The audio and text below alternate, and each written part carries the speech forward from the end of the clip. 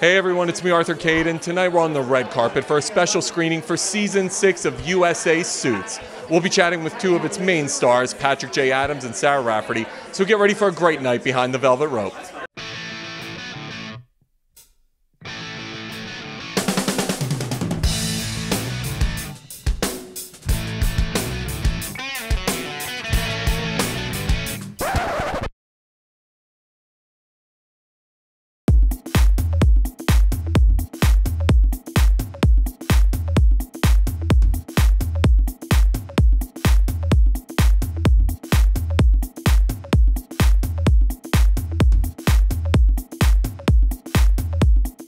Where does Mike go from here, man? After that crazy thing, he goes to prison. He goes straight to prison. Literally to jail. Don't pass go. Yeah, he's in there.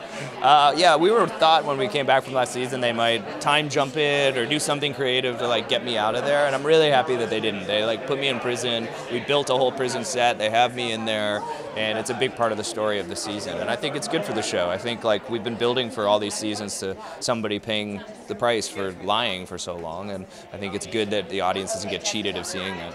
This character, he is such a unique character for television. Talk to me about getting to inhibit Mike for now going on 6 seasons. I'm honored. I mean, I'm honored that people react like you just said. I'm honored that people think that. To me, he's sort of just an extension of myself in so many ways. And you mean you're an attorney faking it? Yeah, I've been faking being an actor for a long time. I think that he's a really honest, as much of a fraud as he was, he's actually a really honest guy, and people relate to that. Somebody who made a tough decision once in order to do something good and has to constantly be paying the price and hiding it from people he loves. I think people relate to that. We all know what it's like to make a bad decision and sort of be haunted by it, and now I think people are going to go on the journey of watching him, finally face the consequences of what he did.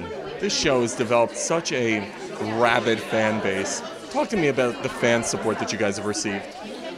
It's overwhelming. I mean, everywhere we go, and you walk down the street, and people, they're just so committed to it. It's not frivolous. People love these characters, and I've traveled the world. I mean, I've been all over the world, to the Philippines, to Malaysia, and people love these characters. There's something about, I think, a sense of community in the workplace people really respond to. There's a lot of people in the world that are working in offices, and I think Suits kind of tells the story. I had someone on the plane stop me yesterday and go, there's a Lewis Litt in our office, there's a Mike Ross in our office, there's a Rachel Zane. It's that kind of show where people can, ascribe different people in their offices to those characters. So there's got to be something in it to it like that makes it so successful. So Mike's going to go to prison. We're going to be in there with them. And then, the firm has fallen apart. Nobody's left. It's a ghost town. So, it's left to Lewis and Jessica and Harvey and Donna and Rachel to pick up the pieces and figure out if there's a future for the firm at all. So the stakes are really high when we come back season 6. It's pretty crazy. The writers blew up the show. You get to work with such a great ensemble cast. One of them is right here, Love Patrick that guy. Adams. Love that guy. Getting to work with these guys and girls, how exciting. Talk to me about just the experience of it for you.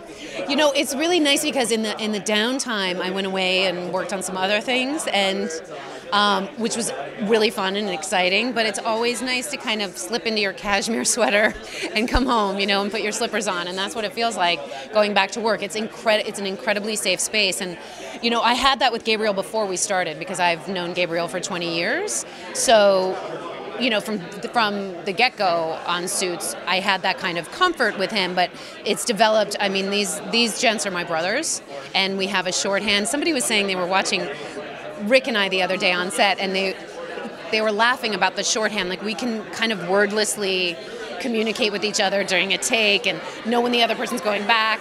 We just sort of do this dance with each other, and I think it's kind of comical and a little strange, but really fun, and I'm going to miss it one day because that day's going to come, That day's going to come when it's over.